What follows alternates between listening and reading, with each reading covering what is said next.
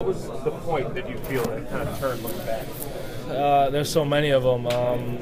I think we were down 8 or 10. Nigel had a really strong drive to the rim where he was just, I'm gonna beat my guy one-on-one. I'm gonna score. I think he may have got an and one, or at least got fouled. Made his 2 free throws, something like that happened, and that was just big. Getting that bucket, kind of get our crowd into it, get us confidence going, and seeing just an aggressive attack like that can really help everyone else as well. So, but obviously, getting stops on the other end, making threes. We made some tough shots. They missed a couple. So that's just the way basketball goes sometimes. I'm guessing you could have done without the overtime, but what about a test like this prior to the tournament? Can this help you? Yeah, definitely. I mean, Michigan State. It comes March, and they're really good. Coach Izzo, I don't know how he does it. He gets them going at this time of the year, seemingly every year.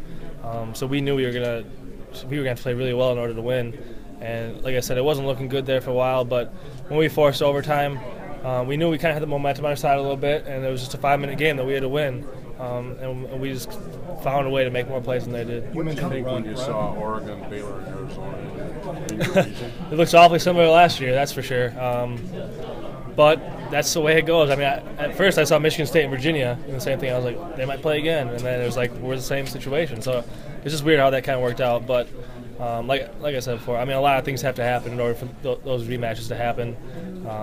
They very easily could, they very easily couldn't. So we just got to take it one game at a time. With 2 titles, you guys feel you can take on anybody, anywhere, anytime?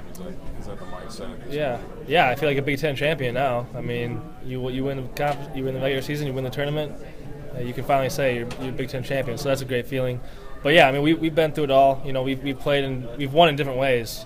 First of all, I mean, today we showed that we can win a tough, grinded-out game in overtime, similar to what we did last year against Arizona. So it's a great feeling going to tournament time that we know we can come back from any deficit.